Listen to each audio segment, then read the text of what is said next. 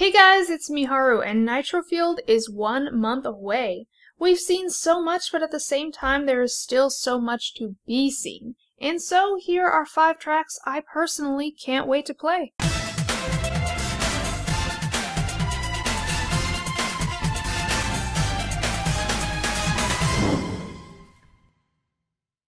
Starting off, we have Clockwork Wumpa. I was immediately drawn to this one due to its aesthetic. Kinda reminds me of Cortex Castle in a way.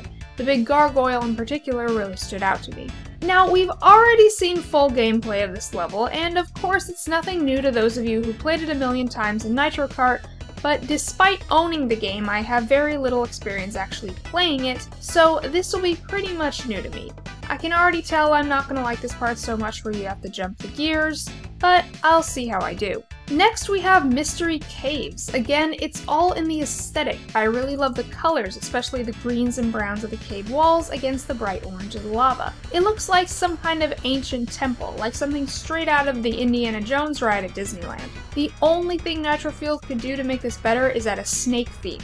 They do that and boom, instant favorite. Moving on, we have Hot Air Skyway. This is a nostalgic one for me. When I was a kid, I'd often mess around on this track wondering who the hell that character was whose face was all over the blimps. I hadn't played Crash 1 at the time and I didn't get very far into the story mode of CTR, so I went years not knowing.